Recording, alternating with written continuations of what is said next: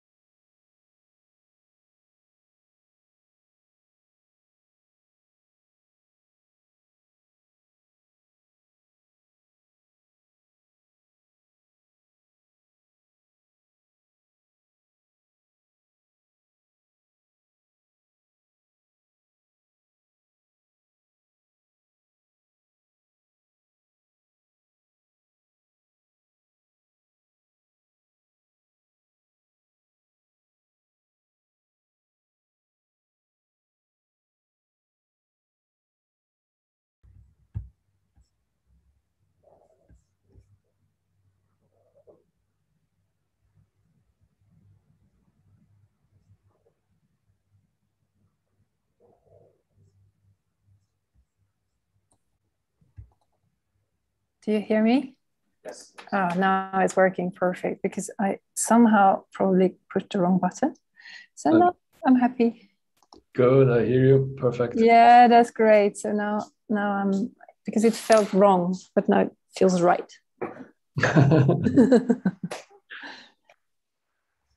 So, and do you also see the presentation that would be on top of everything? Perfect. Yeah, this should work as well. Unfortunately, you will see my presentation a little bit in advance with the slides, but I don't seem to manage to just make a nice, sleek presentation. No worries. So during the presentation, I will just let you know when you should change the slide, right? Exactly.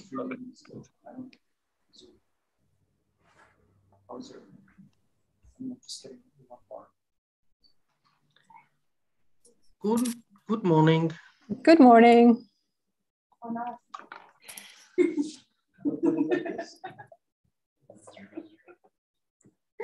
What is this? So maybe we could slowly move all to the plenum.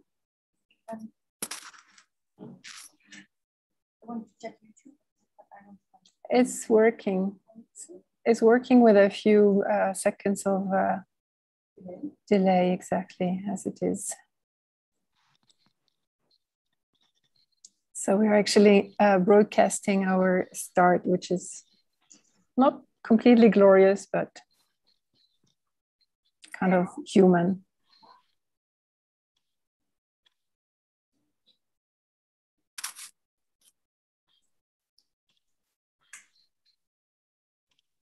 Should I tell the people to move on?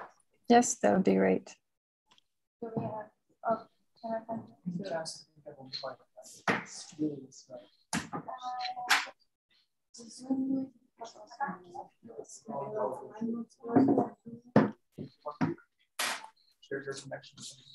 we can reach the IT guy. Nice to meet you.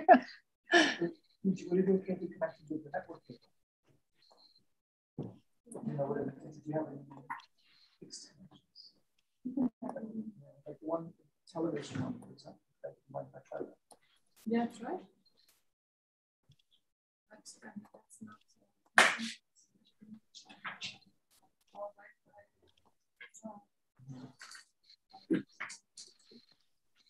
It's okay if I take Glasgow. yeah. Well, we actually all did. Maud, I guess that we go through your presentation, right? We don't have to share your, okay, good. Exactly, you don't have to share slides. Okay, good. But good. The challenge is going to be for the challenge owners to keep it to a few minutes, so 5 minutes or so. Yeah. Okay. That would be great. Okay.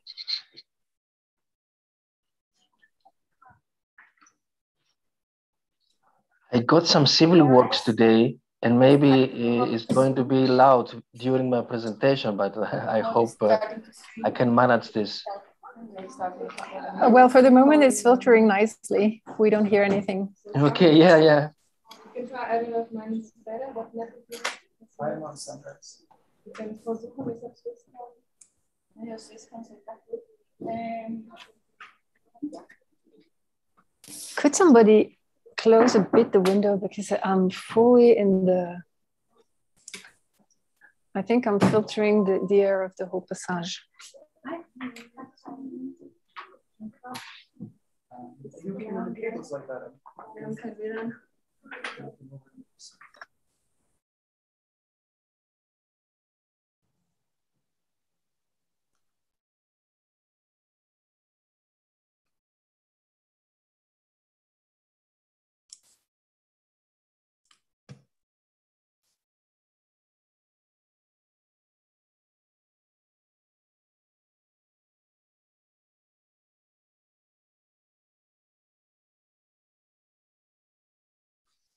Hello, everybody.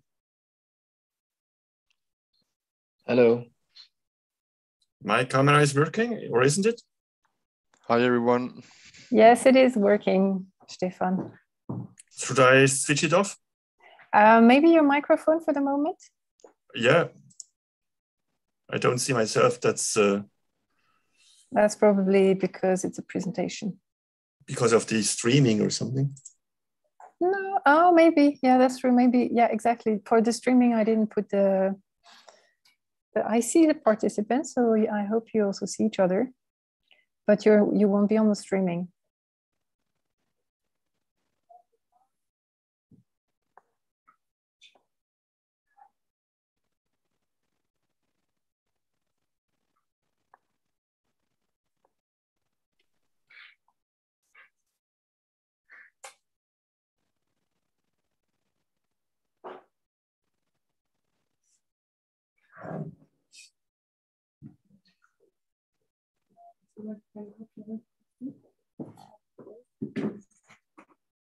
So I hear the church ringing and all my notifications for birthdays are popping up. So I think it's 9. And I'm going to start and ask, why did we wake up this morning so early, if not to change the world, at least bit by bit? So I'm very happy to welcome you. I'm Maud Châtelet from Open Data. And I'm gonna be hosting this hack day, the Energy and Climate Hack, today and tomorrow, together with Andrea and Oleg, who are here, together with me. We're almost Corona conform here, yeah, I'm very happy to welcome you online. I would have been even happier to welcome you on site, but it's our 3rd attempt to have this event going on. And we really did our best and tried hard to have it on site, but COVID was stronger. But still, I'm sure that we will have a great event and that we will have also great results. And I know for a fact that you will have new friends at the end of the 2 days. We've seen it times again. So I'm really looking forward to what's going to happen now. I'm just a little bit worried. I just realized I never communicated again clearly that Switzerland and England have 1 hour difference. So I hope not all of our English participants are going to show up in 1 hour. But, well, I think everybody is aware, I hope. So I'm not alone welcoming you today, together with Andrea and Oleg, but also we are here with the colleagues of Swiss Power, who are co-hosting this event together with the Swiss Embassy. So I don't see if Louise is here on the computer. Hello. Louise Letzner from... Welcome everyone. Hi, thank you, Maud. From Swiss Power. So Swiss Power is actually an alliance of 22 public services utilities. Public utility services, or in whichever order, in Switzerland. And they're fostering innovation in the sector. And the Swiss Embassy co-initiated and co-organized this event together with Swiss Power and us. And of course, also together with the conference, which is going to take place tomorrow, about decarbonizing cities. So this the hackathon is a parallel event to the conference, and we hope to bring concrete solutions, at least starts or prototypes for concrete solutions, or to solve some part of longer ongoing research about climate change and its consequences.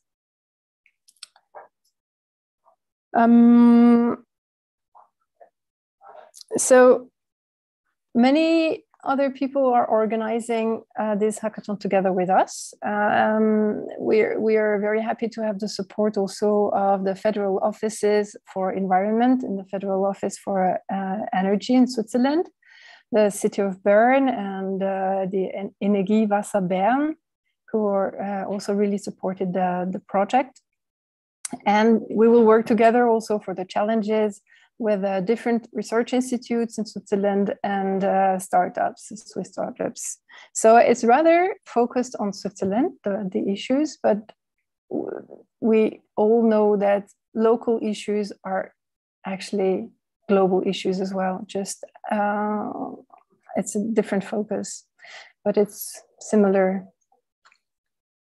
The solutions are similar for all of us.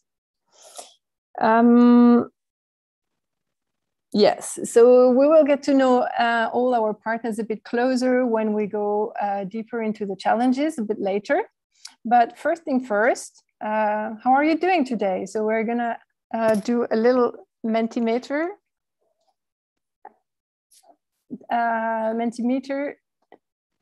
questions, and I think they should be in the link in the chat. So you should follow this link. And sorry, Eugene Climate warm up. What am I supposed to do? I think I missed a bit of the information. What should we do? I send you the link to everyone in the chat. Yes. I'm going to share my screen. But you have to stop. I have to stop mine. Sorry.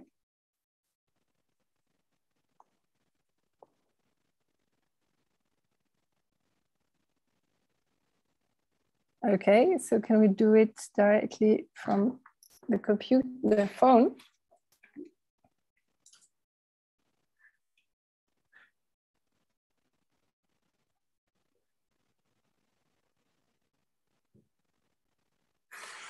How are we feeling today? This is a first start with the technology, so it's a little bit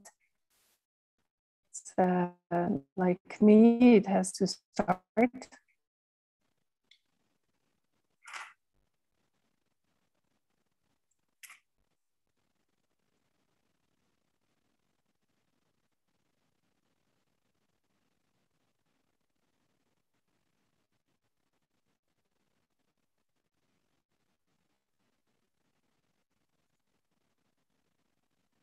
Yes, we have it.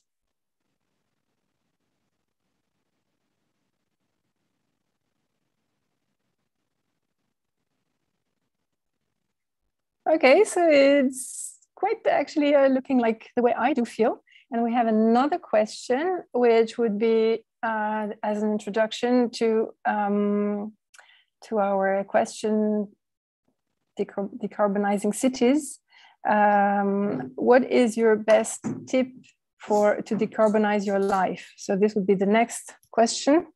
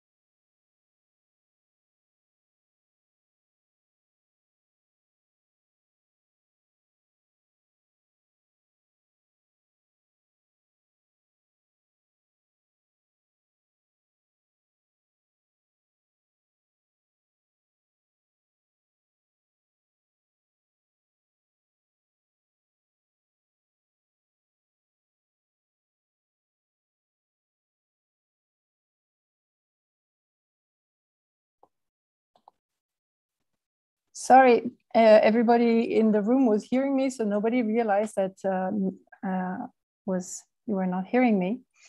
So I was saying that basically all your answers to the Mentimeter were quite clearly showing that there is not one silver bullet to the question of decarbonizing cities and decarbonizing our societies, but it's a whole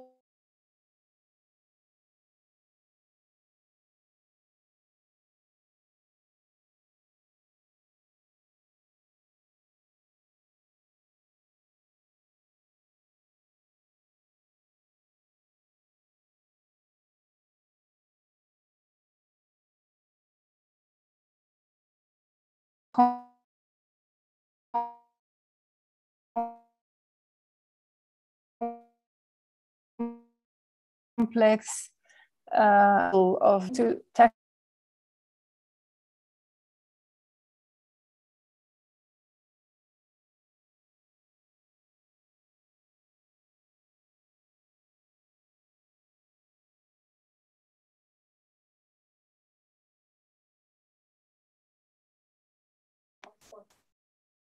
Yeah, sorry, Maud just dropped out because her hotspot isn't working anymore and we don't have a fixed internet line. She's trying to reconnect, but we have the mayor of Bern who's just joined us. Yes, so that's working. Technology is and sometimes... Maud is back. Yes, I'm back, sorry.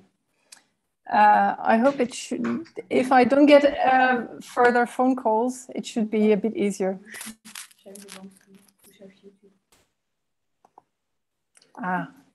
This is interesting. Today is everything a little bit resisting my competences. Here, it should be there. Is this okay? Oh, so sorry. This is a difficult start of the day. All right. So I think I was somewhere where I explained or stated that we're here for innovation, to fight climate change.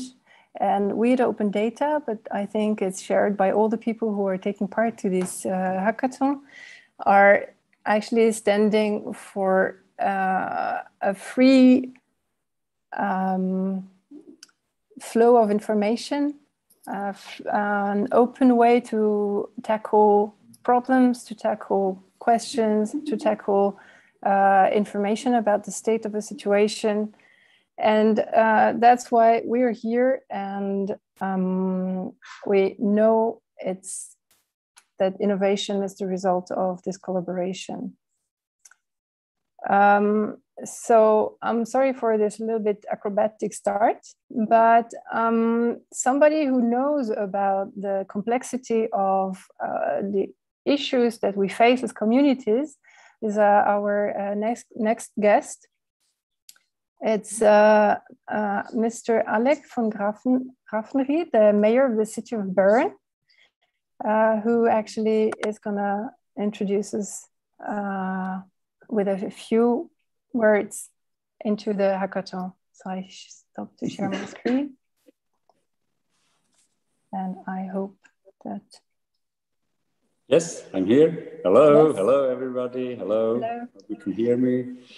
Welcome to Energy and Climate Tech, and welcome to the city of Bern in this little bit different way, but we're used to that.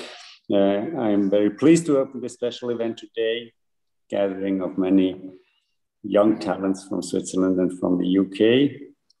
I also warmly welcome all the interdisciplinary teams who will spend 2 intense days together, as I hope so.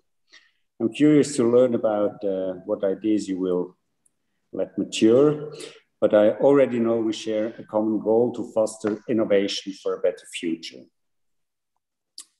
As you know, about 70% of the globally emitted CO2 is linked to, to cities. As a growing community who lives in cities, we have to ask ourselves, how can we decarbonize cities? So that's the right question. How can people consume and produce goods, use public and private transportation, build houses and raise children and in the meantime, act sustainable. That's a huge challenge, and we can all only solve it together. What we need now is the courage to open our mind up to new possibilities and think in new ways without forgetting our past and our traditions. Social acceptance is the key to long-term success. The solutions have to fit the people to whom it is meant to facilitate the way of life. Albert Einstein said how a really good idea can be recognized as such in advance. The realization of it seems often impossible, and it may cause resistance in the beginning. And I share this experience very much. Switzerland is now taking an effort towards the production and use of renewable energies. As for example, our local provider in the canton of Bern, BKW, regional energy supplier, has decided to take the nuclear power plant off grid. There are also tests to use infrastructure of street lights as a source of electricity for electric cars, or we are constructing a large grid of distance heating from our incinerator.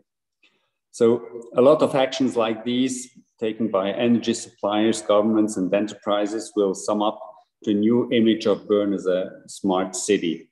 While politicians all over the world are discussing strategies how to best encounter climate change, we are already taking actions to test underlying assumptions in the field and reduce our footprint step by step in Bern, in London, as in Amsterdam, and elsewhere. Sometimes we have to stop arguing and start acting. The world we live in is, of course, complicated. Therefore, innovation can only be created by smart people for different fields like science, economy. Events like this Energy and Climate Hack are motivating experts to cross borders mentally and physically as they share a common goal: decarbonizing cities. Together we can make a difference and lead Switzerland and the UK to a sustainable future. Innovation business is a hard work. I appreciate that you are willing to invest time and manpower to this common goal. I wish you a lot of energy to find common ground and endure phases of little sleep and consolidation. Events like Energy and Climate Hack are important for us to sense that we are all change makers, since we can only make a difference when we work on innovative solutions together and put other differences aside. I'd like to thank Swiss Power and the Embassy of the UK for organizing Energy and Climate Hack here in Bern. Even in the digital world, it's still very important to connect people in the real world to discover new ways of thinking and works of innovative solutions in a short time. Let's see what the hackathon will lead us. Thank you for your attention, and I wish you a very good day and a very good hack. Thank you. Thank you very much, Herr von Grafenried. We are going to try our best to bring interesting solutions to the world. So I will get back on the screen. Ask if anybody has a question. Does anybody of you have questions?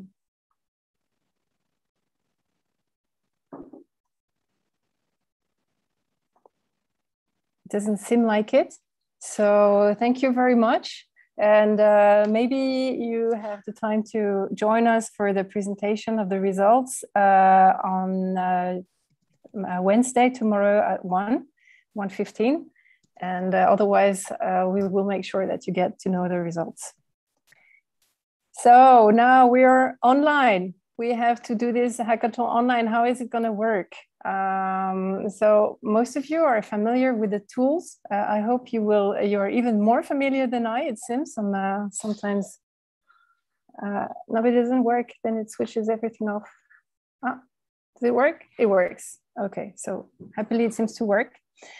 So we have these online tools. We want to use a documentation platform that we use for all our hackathons, which actually serves the long-term documentation of all the projects that happen during these events that we are actually organizing since 10 years. So it's very important for us that documentation is taken care of by the teams. We have, of course, the challenges that we will show you later. They're here in the list because we will present you a little bit later. The goal is to have results, and you will present us our solutions, your solutions on Wednesday.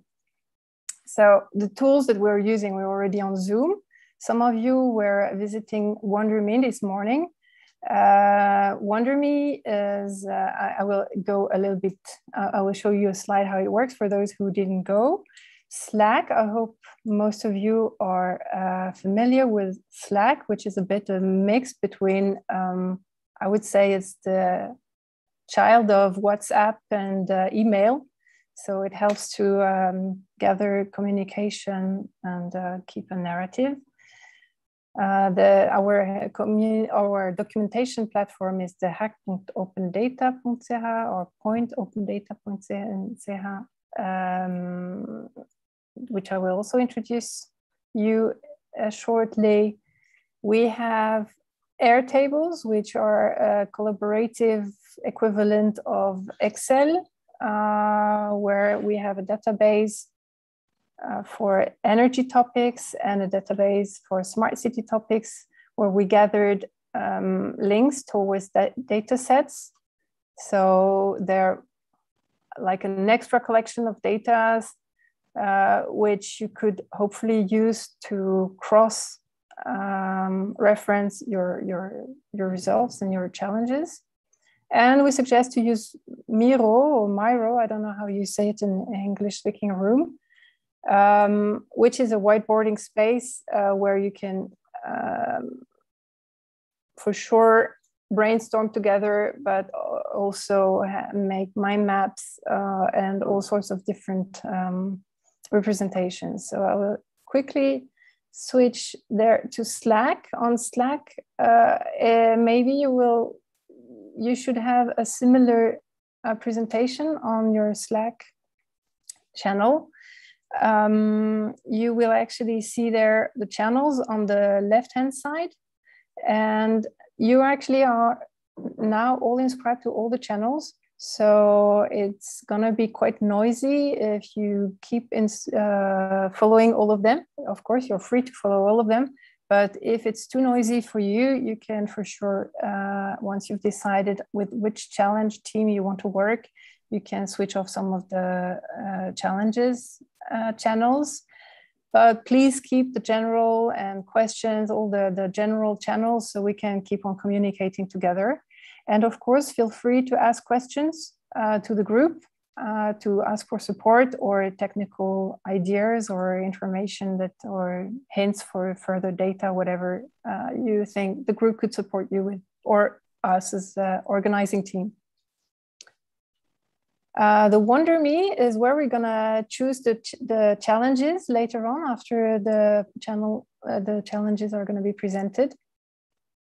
So you see these grayish areas are actually named after the different challenges. And you should be able to register quickly with a name, and I think you need a password, but I'm not even sure if you have to create a password. You have to register quickly on WonderMe, and then with the link you enter directly this room, and you should be able to point at an area. There is a little trick. You have to point and hold to the place where you want to go to. And as soon as you join another dot, you see me here in the middle, there is a little dot, it's me. As soon as you join this other little dot, there is a video conference starting. So each circle or video conference can host up to 15 people. And I find it a very intuitive and nice way to create those groups. And also, actually, if you would use it during the 2 days of the hackathon for your conversations and for your group meetings, it's for us as organizers great to see who's working with whom in real time, and we can join a conversation, we can participate, suggest.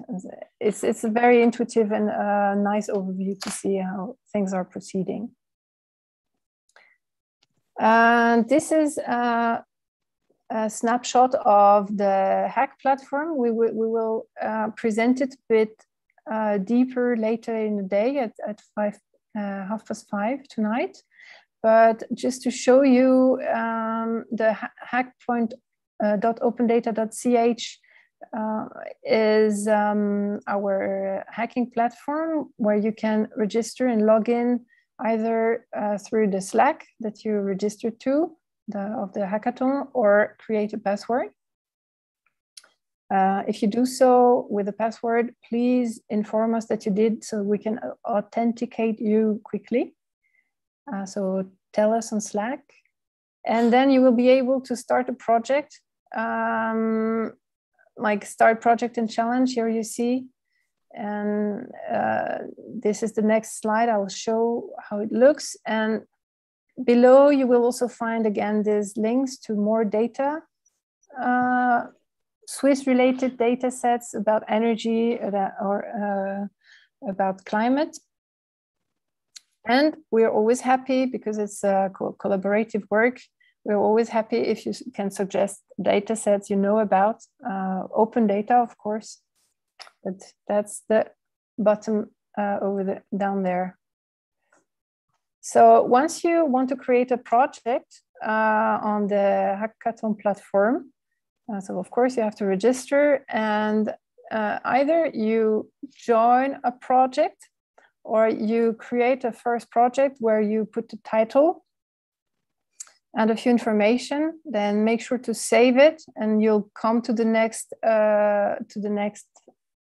pages where you can continue editing and document the information about your results. So the nice thing about our hackathon platform is that it synchronizes with all the Git repositories. So we can really go later on, and for those of you who will make open licensed projects, which we actually hope for, people can really get to the source of your work and work further on the project, or at least contact you and see the documentation of what was done. So this I'll go deeper later, but it's basically, we want you to document a short executive summary of the project. I tell you that all now because after we go into the challenges, you won't listen to me anymore. So I tell you all the boring stuff now. So yeah, so we expect from you to document the project with an executive summary, and to present your results in a few slides that you will present tomorrow at around 1. The final, the deadline for the slides is tomorrow at midday, so we can put them together and make sure everything's fine. In the Google template that you have the link for, or we will share it again in the Slack. And if you like, it's always very nice to hear you tonight all together for a quick checkpoint where everybody presents their results or the states of their projects. So this we will do in plenary session here in the same Zoom link. So for some reason, this doesn't want here. Yeah. So the challenges that we're going to see now, if you went into the Slack channel, you probably start to be familiar a bit with the topics, but we will start with the Eco Booster. And I am happy to welcome, I think, Andrea Zion maybe is presenting. Who is presenting the challenge number 1?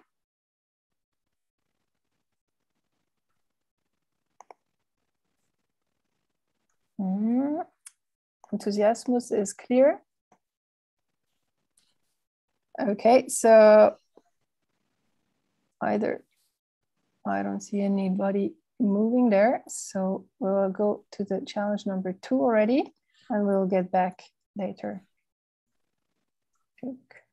So the challenge for the challenge owners right now is to keep it to 5 minutes because they have lots of slides. So challenge number 2, local sustainability booster. Lucas? Yes, Maud. Can you hear me? Yes. Very well. So thank you. Local sustainability booster. So let me explain quickly. Maybe we can go one slide further.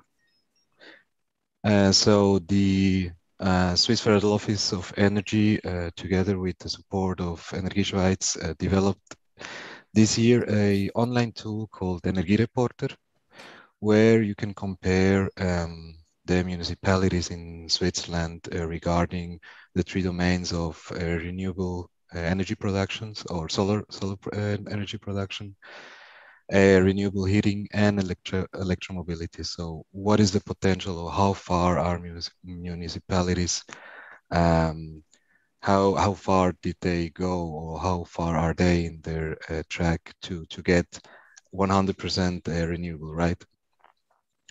So now we have some pressure on the municipalities because people are able to compare them with each other and see how far they are going.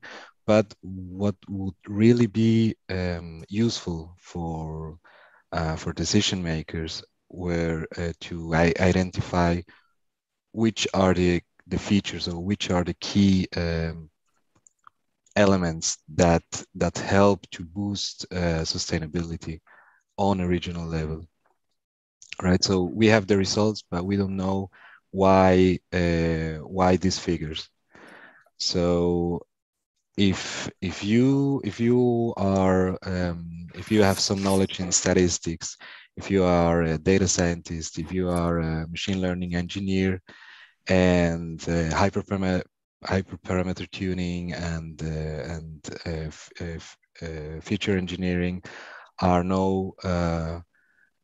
you know these terms. So please join and let's find out what happens in this black box. Why? Which are the key elements? Which are the key features that lead that some municipalities are farther in this track than others? So this is my email address. You can write, if you have some questions, you can write right on Slack. I think that's the easier way. And even if you're just interested in the data set, I'm eager to share. But it will be really nice if you join the challenge and you accept the challenge. So we see you later on the Zoom, on the WonderMe. Yes, exactly. Yes, okay, perfect. I was a bit worried. Okay, so the challenge number 3, Tobias. Yeah, do you hear me? Yes, very good. Perfect. Thank you. Okay, good morning, everyone, from my side. I'm working for ESI in Zurich, so not that Bern-based, but don't get yourself distracted from that. What we are planning to do is building vertical farms all around Switzerland and also international. So we are at the moment building our first pilot plant in Zurich, but we are also very interested what would be possible in Bern. So if you could just go to the next slide. Yeah, so some of you already have heard about vertical farming. Our goal is to grow more with less. So as you may know, 40% of all the land that's ice-free is used for agriculture. It uses 70% of all the fresh water and provides, or like pollutes our environment by 30% of all the emitted greenhouse gases.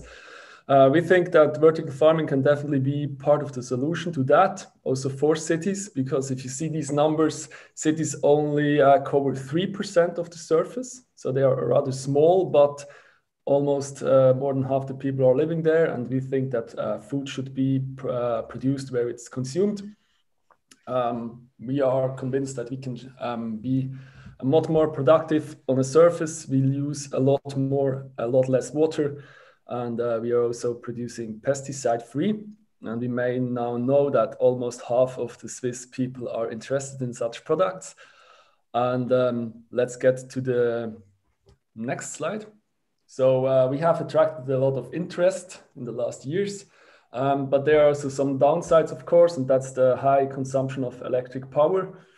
In Switzerland, we have the good situation that it's rather easy to get more or less climate neutral electricity.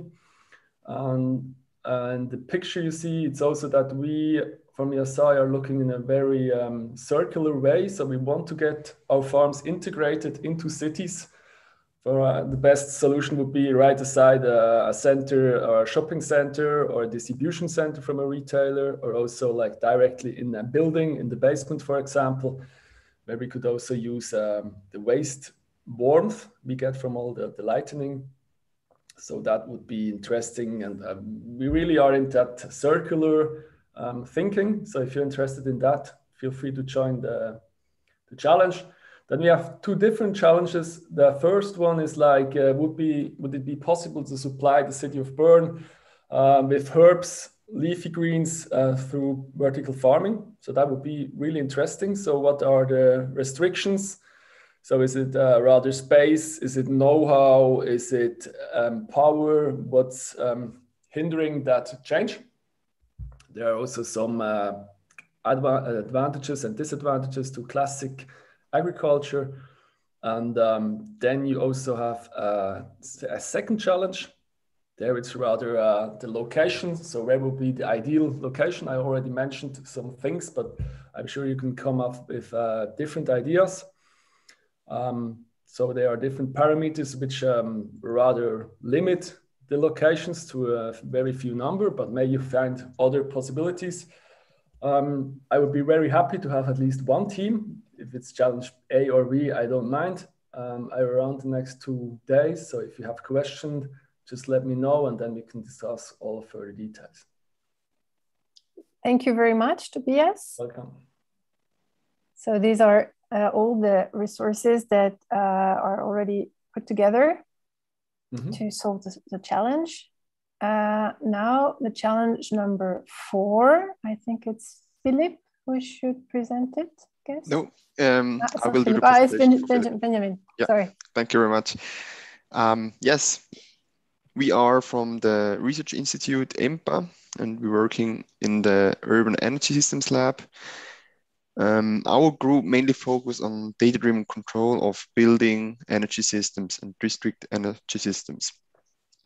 We see that that buildings have a large impact on the environment because they are responsible for worldwide more than 1/3 of the energy consumption and CO2 emissions.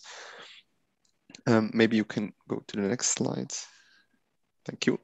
And in Switzerland, it's even more. But we also see that the building sector is not very far in terms of digitalization, which would have a large potential to reduce these emissions and the energy consumption. Therefore, we have at EMPA a demonstrator building called NEST, where new technologies and control algorithms are developed and tested. And therefore, we have for this purpose a lot of sensors which measure temperatures and so on in a 1-minute interval. So we have a large set of data that we can use to improve the sustainability and energy efficiency of buildings. Typically, building can be improved in terms of sustainability and efficiency by refurbishment. So improving insulation, improving the windows and so on, and also improving the heating system. Or we can improve the operation of a building by upgrading the control system. Thank you. Yes, so the overall challenge is to figure out which approach leads to the best improvement of the efficiency of buildings. So one typical approach is to investigate the dependencies between the heating power input to the indoor climate in a later point in time, for example, or yeah, other inputs that are important for the thermal dynamics of a building. So we want to figure out which inputs have a large impact on future indoor climate. By that, you can figure out then if it's better to improve the insulation, or how these interrelations can be used for improving the building operation. Maybe you can go to the next slide. So a possible approach here is to start with the visualization of the data and to see the correlation between ambient temperature and indoor temperature, and what's the influence of different inputs that change the indoor temperature in a later step. Then another step then in the challenge would be to model these correlations, which we figured out from the first part of the challenge, and to find a statistical model that helps us to improve building operation with, for example, predictive control. And in a last step, because sensors are usually expensive to commission and to operate, we would like to stick to the smallest amount of sensors that are necessary to do that. And that's also the third part of our challenge. So we would be glad if you join our challenge and improve building operation, because it has a large impact. And for that, we would offer you an open data set from the Nest building. We have also Wikipedia, where all informations are available. And if the dataset is not enough, we can also provide you access to our Nest database via an REST API, and many more information. Okay, fantastic. Thank you very much. Of course, when there are several challenges like that, I think you will first meet in the zoo, in the WonderMe area, and figure out who of the group wants to tackle which problem, or how to hierarchize the problems within the group. So feel free to join and discuss. The challenge number 5 is presented by Adrian. Hello, everyone. Can you hear me? Yes, very well. Okay, great. This is a challenge that is relying on a bit of like one could in that sector almost say older project. So we are dealing with data set here that we acquired in 2019. If you want to switch to the next slide, I can explain it quickly as a bit of a text, but we did the Solar AI project was a project that was mandated by the Federal Office for Energy for the Fachhochschule Nordwestschweiz in 2018. And the idea was to come up with a consistent deep learning based vector data set that contains all solar panels that are currently installed in Switzerland. And this was made possible by the new SwissImage dataset, and the 10 centimeter solution proved to be doing pretty well for this type of detection. And we have an inventory now. We ran an inference that went all the way to the layers of 2018 and 19 of SwissImage. That means we don't have Zurich and everything east of that inferenced yet, but we do have the areas of Bern and Lausanne and Geneva, so Basel as well. So quite a couple of the bigger cities of Switzerland are covered by the dataset already. And this is used by the Federal Office of Energy to like validate their energy statistics and to monitor the progress of the like buildup of solar energy that they want to monitor over the next years. And obviously this is a process that can be done with every new iteration of aerial imagery that we get. but the data set is here, and we would like to pick on the creativity here of the people. So there are two things that we thought already that can be done on top of just having solar energy statistics and knowing how much wattage is produced more or less in Switzerland. So this would be to go more fine granular and look at individual houses. There's a nice data set called sonnendach.ch where there's the roof inclinations of all roof areas in Switzerland recorded, as well as their solar potential, like how much solar irradiance they receive over the year. And so there could be very interesting to do some predictive modeling. This is also probably very interesting for energy suppliers to know, like a few days in advance, like how much sun hours are going to come, how much solar input is going to seen in the grid. So that would be some interesting predictive modeling that could be done there, probably mainly based on weather data, but also possibly on 3D data. And the other thing that we thought of already is that potentially like large roofs, like industrial areas or something that don't have solar panels yet installed, but have a high potential, could be identified and then like told to the city, to the owners respectively eventually, that their buildings are particularly suitable for solar power and that we could use this type of like input. Okay, so maybe one slide next. There's a couple of data sets of resources that we could use. And the two ideas that I just presented in Challenge say they're only a suggestion. If you have great ideas to come up with what to do with our detections, with our data set, that is greatly appreciated as well. So we're counting on some creativity here. So the data sets that we can provide, or that Swiss Topo provides, is definitely the 10 centimeter Swiss marsh. Since a few months, this is open to the public and everyone can download as much as they want on this data set. So this is really great.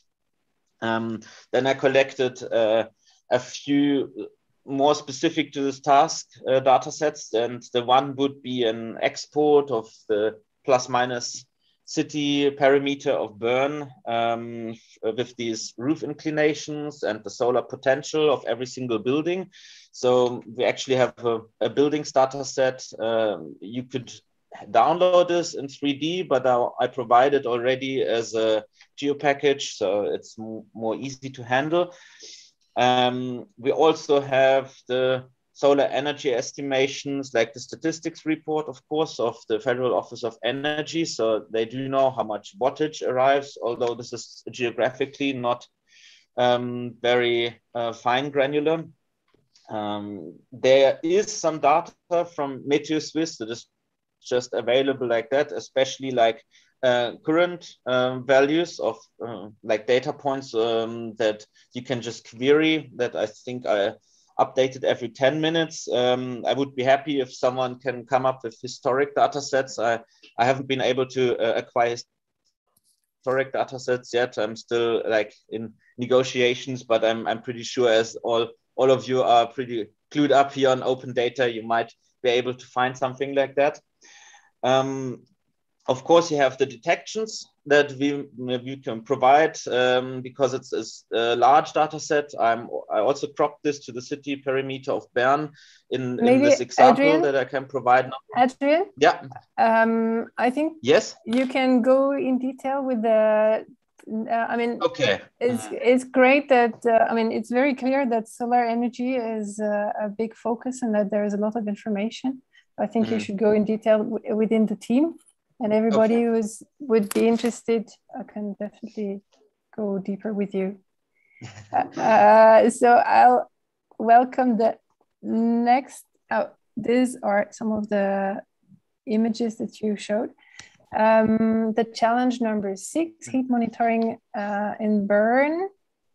I think it's me. Oh, yeah. Do you hear me? Yes, we hear you. Can you say your name? Moritz. Ah, it's Moritz. Yes, I'm Moritz from the University of Bern, and you may also see me. So since 4 years, our subgroup of the university, we're handling with those measurement devices, and they are self-made out of cups that normally people eat salad or something, but we measure temperature with that. So we are measuring temperature. You can maybe go to next slide. Yes. Since 2018, we're measuring the temperature in Bern during the summer to measure the urban heat of the city of Bern. So every summer, 60 to 80 of these self-made devices were distributed, and they're really cheap. Like one device is only 65 francs, like a normal device is like 400 francs. Since this year, we're in cooperation with the city and Energiewasser Bern, and until now, our focus lied on the nighttime urban heat. That's on one hand due to the fact that the urban heat island is more prominent during the night, but on the other hand, our devices, they do have a bias during the day. So depending on the sun and on the wind, there's like 1 to 2 or even more degrees bias during the day. A colleague of mine, Moritz Gubler, he investigated this bias, and he could show that it's mainly due to sun and wind, but still we don't know enough about this error. So you can maybe go to the next slide. So that are the consequences. For example, this is my latest study. So I did a nighttime and the daytime map of the urban heat of Bern. The nighttime was accepted, daytime was not accepted due to the bias of our stations. Maybe to the next slide. So here you see that study of my colleague, Moritz Gubler. You can see like on the left top, the influence of the sun, and then of the wind in the middle. And then down you see that really like during the night, our measurement devices are working greatly, but during the day we have this bias. And next slide. And your challenge would be to make our daytime data great again, so that we can also not only use the nighttime data of our devices, but also the daytime values, to have a better idea about the urban heat of Bern during the day. So the idea would be to develop a transfer function based on biases and meteorological parameters measured at 3 reference stations. So where we have one station, one low-cost station, and one normal station.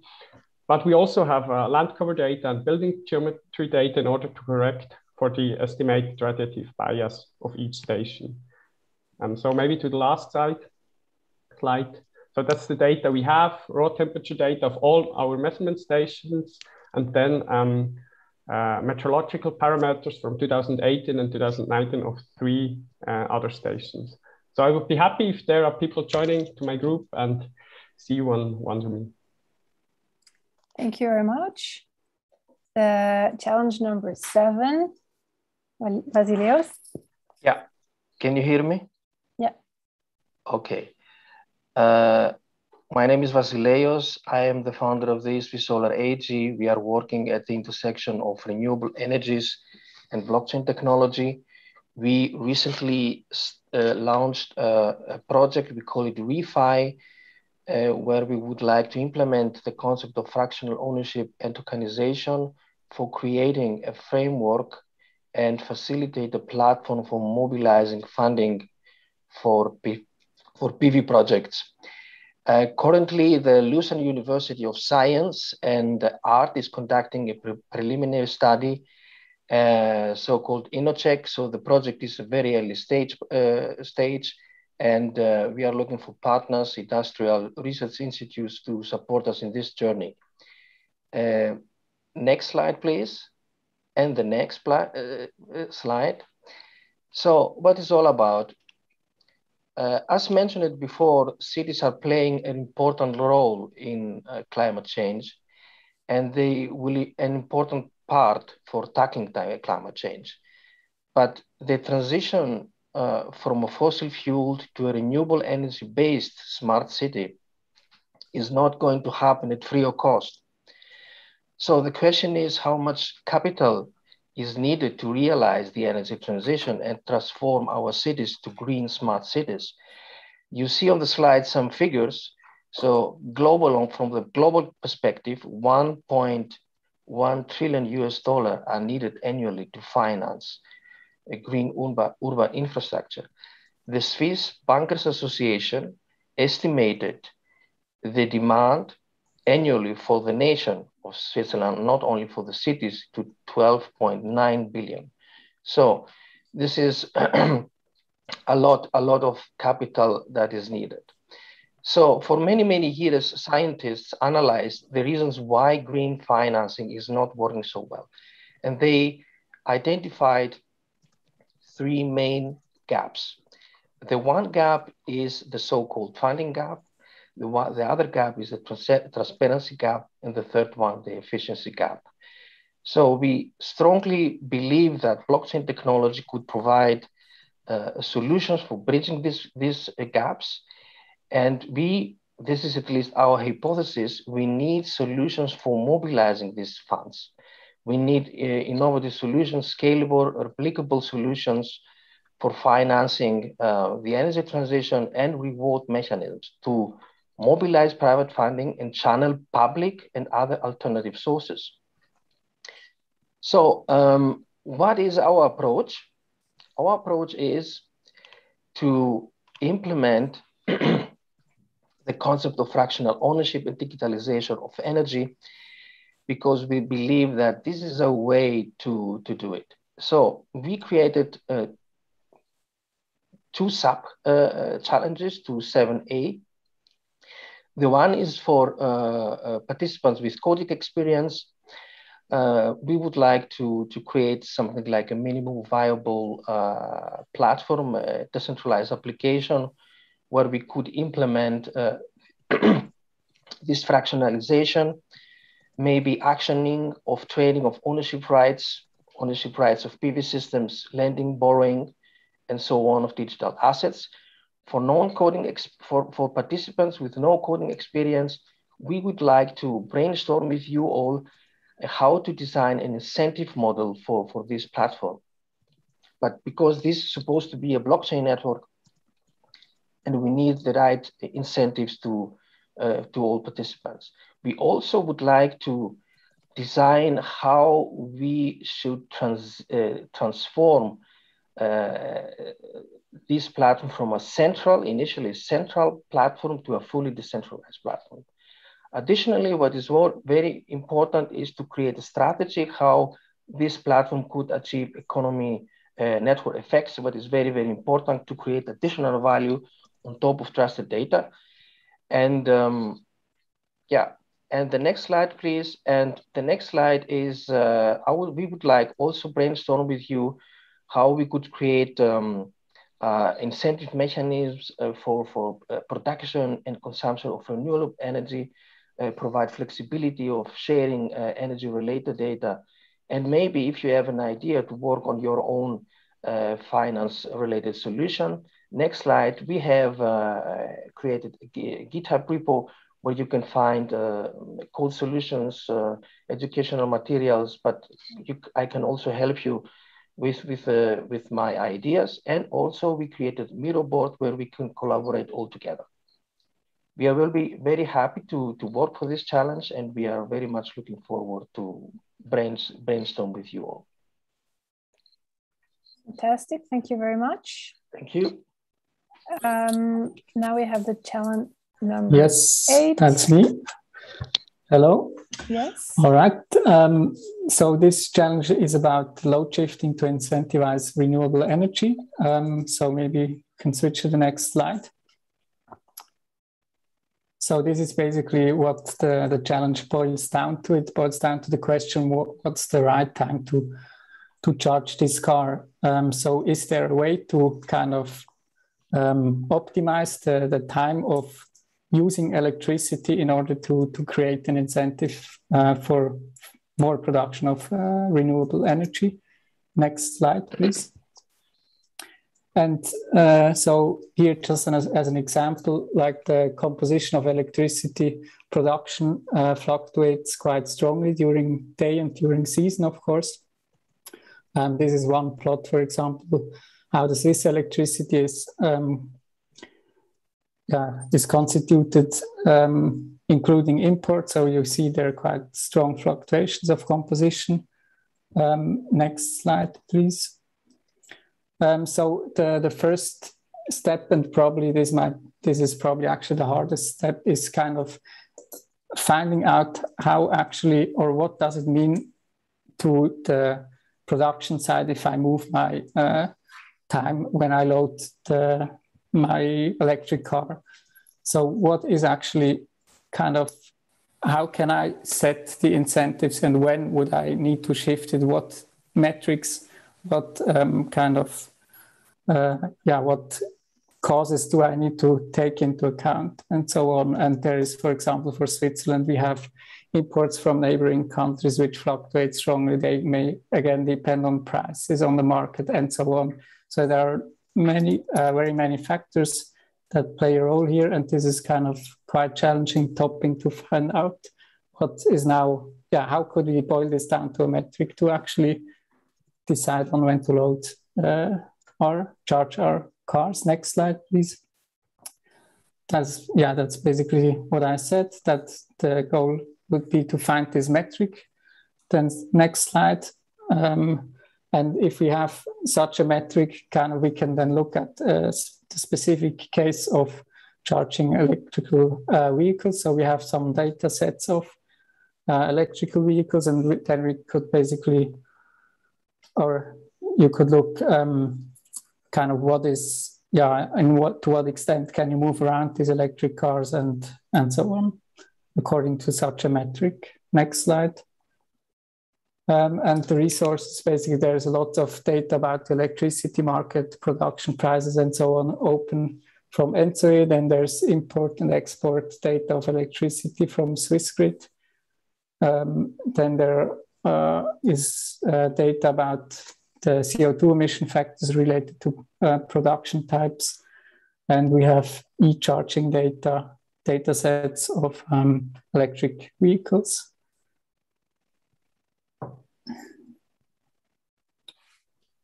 Thank you. So we will be happy to see you on WonderMe. Yes. So it's not the last challenge, because we will present the first challenge that was not ready yet. So the challenge number 9 with Stefan. I think it's Stefan presenting. Yes. Hello, everybody. I don't see myself, so I'm confused. But that's because of Zoom. But it's good. It's good. You're there. We see you. Thanks. Thanks for inviting me. This is the surprise challenge. My name is Stefan Keller. I'm from the Eastern University of Switzerland, and I have an extra slide. So it's about cool urban location for a hot future. It's about crowdsourced improvements and improvement proposals for urban open spaces. This is an application to identify and I evaluate public and private, kind of semi-private urban open spaces throughout Switzerland and potentially also beyond, and to suggest ways to improve their infrastructure, such as shade structures like tents or roofs, trees, water points, green facades, or just benches which are not black and too hot to sit on. The project goals of this challenge are rather not so new. Probably some of you know Zürich-Vinoi or Lenzburg-Vinoi, and Then this is a similar challenge. The project goal is to promote measures to counteract the heat effect during summer nights, especially in the cities, for the attention of authorities and private owners of settlements. So it's, as I said, it's similar to Surrey-Vinoy, but it's not about repairing the infrastructure, and it's not about just targeting the administration. It's about just or rather targeting the building owners, like playgrounds or smaller places.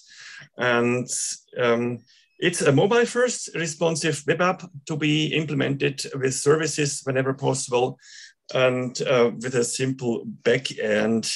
It has been called earlier public participation, GIS. Now it's rather more crowdsourced. Next slide, please. So the goal is that it's privacy preserving, because it's about rating. So you have to somehow log in, and we do this with open reviews, and we are using open source and open data all over the place. Some user stories to understand what's to be expected from this app. So as a user participating on this web application, I want to add a spatial note at any place on the map, or delete my own note, but not others. And as a user, I want to add a remark to any selected or filtered OpenStreetMap object, or delete that one. And finally, I want to rate a spatial note. I mean, this note just mentioned before, or an OpenStreetMap object just mentioned before. And that was too fast for the slide. That's all right. And all this rating is being stored in open reviews. Then changing the view as a settlement owner, also be it administration or private owner, like Siedlungen, larger neighborhoods. I wanted to download a list about ratings and proposals. Next slide. The possible tasks and task groups are about 6, which I identified. And it's first of all to design a mock user interface for the app without implementing yet. Second, organize data and services, like finding OpenStreetMap tags for infrastructures like trees, benches, as I said before, those infrastructure items. Then we decided to implement it in Flutter, which means it's multi-platform, running on Android, iOS, and on the web. Fourth, implement the backend, which will be a Python server. And fifth, write the website blog post presenting the application. And there is an example. I suggest Markdown, which is technically here. And six, write reviews and add notes. I mean, to make a nice presentation tomorrow to add those reviews. Everyone is invited to participate. I bring along 4 young students, interns actually, which are coders, which somehow make sure that a prototype implementation will take place. But we also look for designers and volunteers for data preparation, like entering the data, completing Wikidata entries and things like this for a rating. Next slide. As I said, well, I bring along those 4 students, which formed a team called Almost, which OST, and OpenStreetMap will be at the core of the infrastructure geospatial data. And I have an extra slide on this. Then to boost the application, that was too fast again. Sorry. And to boost the content, we also, of course, look at the nice open data from the city of Zurich and from Swiss Topo. And if you have any questions, ask the team Almost. on channel 9, I mean for challenge 9, or myself, representing the Ost and the Klima cluster over there. So next slide, please. And so this Maybe is... don't go too deep into the detail of the data. No. You will, I think you will have the chance within the teams. And yeah. All the slides are actually in the different channels of the Slack. So if you want to go deeper into the data, each can go in. No need, no. And then this has been copied to the project the page and also a separate data resource. So exactly. that's somehow my hat, changing my hat to OpenStreetMap. And it's just to say that's a treasure trove of vector geospatial data and a shining example of open data. That's it. Yeah, this is true. This was necessary to talk about. That's true. OpenStreetMap. Okay, now I have to go all the way up again. So sorry for the not so nice change. We're back there because Daniel Zürcher joined us to present the challenge number 1, EcoBooster innovation. Yes, hello everyone. Oh, Daniel, are you here? Yes, I'm here. Oh, okay, sorry. So then I give you the word. Okay, thank you, Luis. You can assist me maybe at the end. Hello everybody. I'm sorry that I was late to make the beginning of the presentation. I had some problems to overcome the firewall of the Swiss Confederation because Zoom is considered as something dangerous in the Swiss federal offices. So we have firewalls, and I was not able first to just leave my VLAN. That was my main problem. Okay, thank you very much for listening to the challenge number 1 called EcoBooster. EcoBooster is an idea management tool to boost the innovation inside of companies. And you can go to the next slide. It's the idea management tool is structured or is conceived as a game.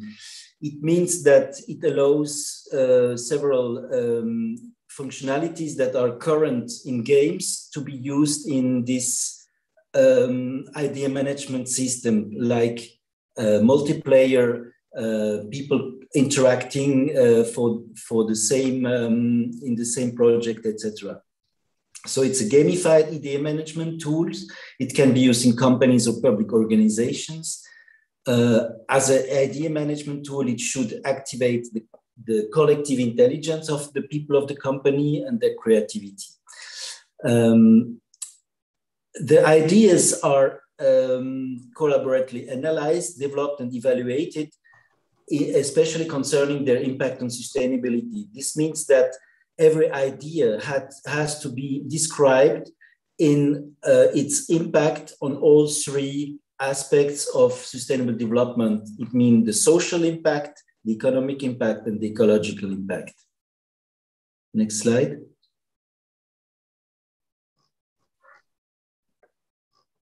Can somebody go to the next slide? Thank you. So the challenges are like this. The EcoBooster exists already as a programmed game, but only for one location. It means you will see at the end there is a link going to a YouTube movie where you see one example of an idea that has been developed inside of the EcoBooster, just as an example to show how it functions. And you will see that this idea has been developed in one location of one company.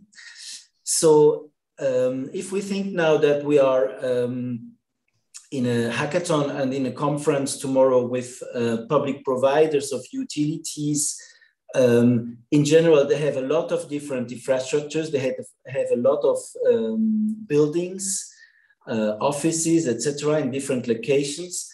And this would be a challenge to create a test modeling of the whole work area of, for example, a company that has a lot of different locations with offices or infrastructures. And this would allow that inside of the idea management tool, every idea can be located at the place where it should be implemented. Then the second challenge is maybe the people working on this challenge will have idea how to improve the design of the graphic interface of the tool in order to best identify new ideas as well as facilitate the development and collaboration process inside of the game. And then the third challenge is still something that is not completely developed inside of the game.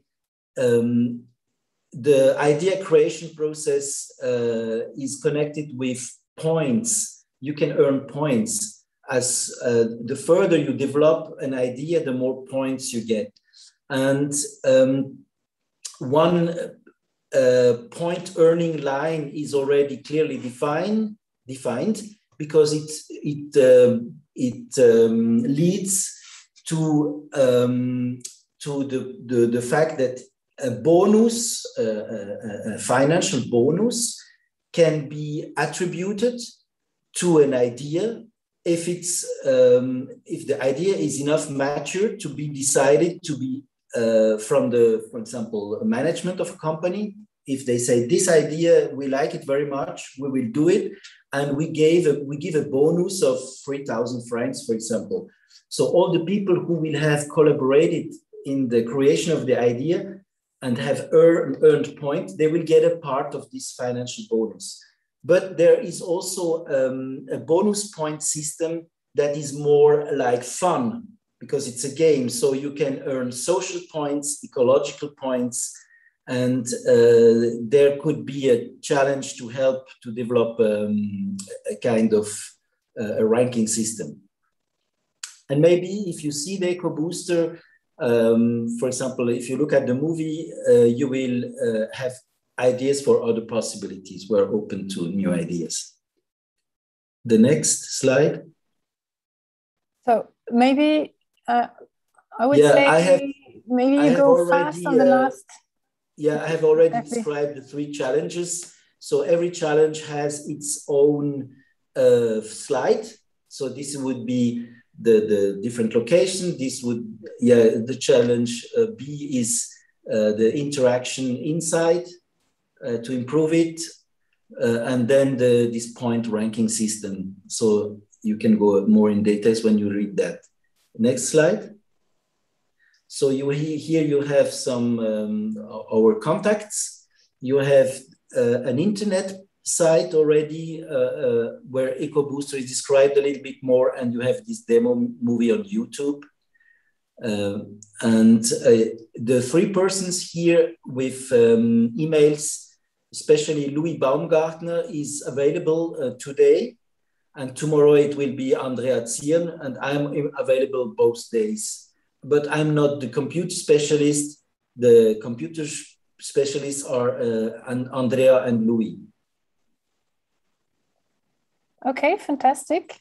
Thank you very much. So again, some of the challenges have under challenges, and I think it's important also to see that we were hoping for more participants, but COVID and too much time in front of the computer, I think, has been worrying a bit some of our registered participants. So we're a bit less than we were expecting. So I think the sub-challenges, you will decide within the groups which are the priorities and how to hierarchize the results. What is nice is that we have the chance that we will organize a second hackathon about an energy topic in 3-4 weeks at the end of September. And some of the topics that were presented today are going to be followed up during the energy data hack days. So they're more specific on data. And especially the Nest challenge, the energy, not the innovation booster, but the sustainability booster, and maybe a third one are going to be worked on further. So they look really big, but they're also thought for actually a longer work. So don't be too worried. And what's also important is try not to make too big teams. We think 6 people is really the maximum. So I think if you are around 4 or 5 people, that's about the right size for group work. Yeah, you can, if you're big, if there are bigger groups, of course, you can split in smaller groups. All right, so I think now it's time to switch to the Wonder Me space. Maybe we can put the link in the chat.